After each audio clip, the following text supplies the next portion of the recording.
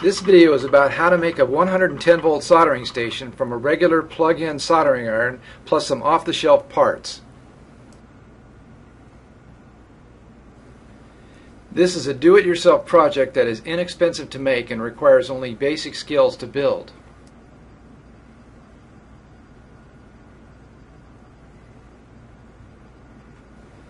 All the parts are available from online suppliers plus a few items from a local hardware store.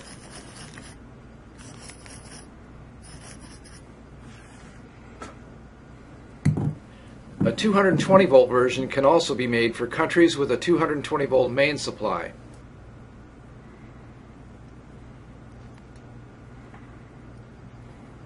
The soldering iron is modified by inserting a thermocouple inside the unit near the rear opening of the heating element.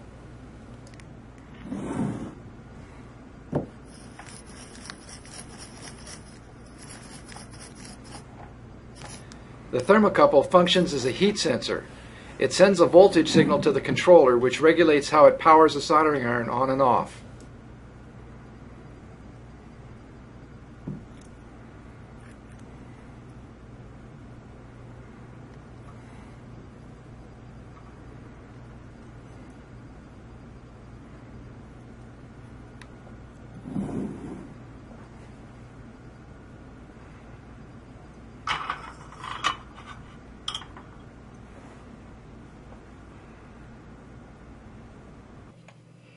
This is the third version for this modification. The first two versions were shown in previous videos. There were gradual improvements, but the thermocouple and power cord together were very stiff in the previous versions. In this new version, the thermocouple has been shortened and the power cord replaced with a flexible cord and one connector. This version uses a 110 volt 60 watt soldering iron. The power cord and AC plug will be replaced. This modification works best on soldering irons with a mica tube heating element. It may also be possible to work on a soldering iron with a ceramic heating element, but I haven't tried it yet.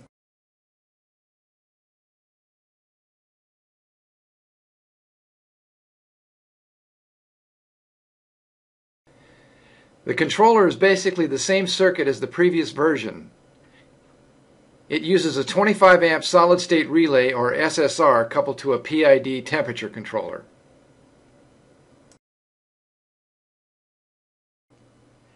This is a 180 degree view of the chassis.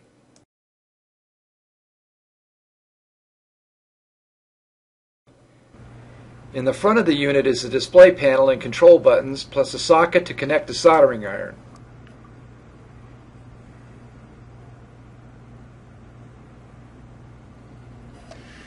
The metal enclosure is vented on the sides.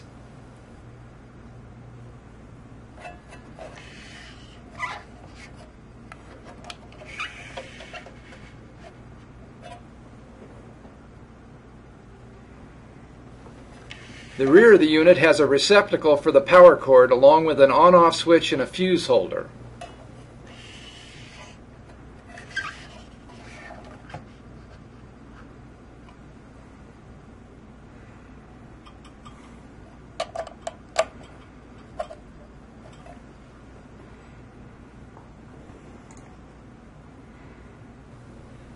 A standard IEC power cord is used to plug the unit into an AC outlet.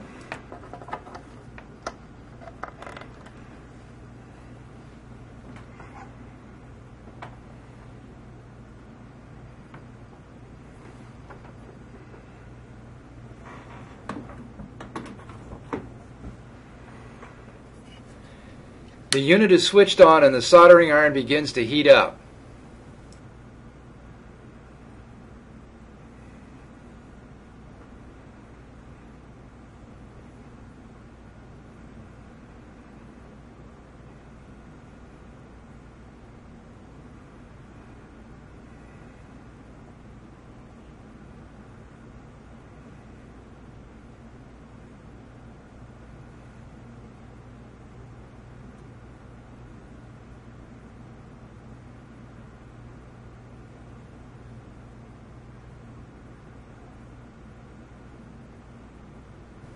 The top display shows the temperature of the soldering iron.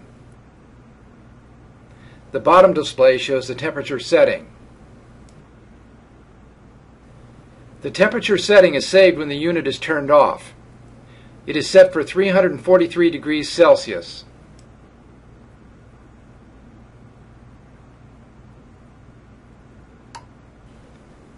It takes a few minutes to heat up.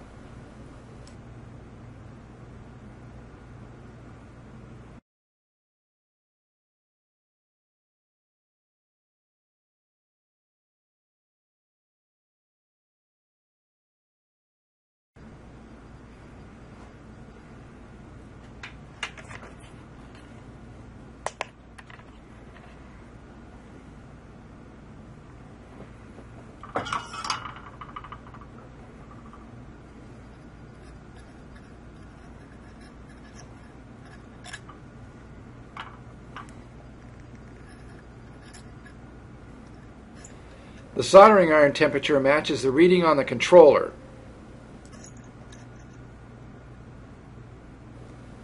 Please see the video description for more info and for links to complete details on how to build the unit.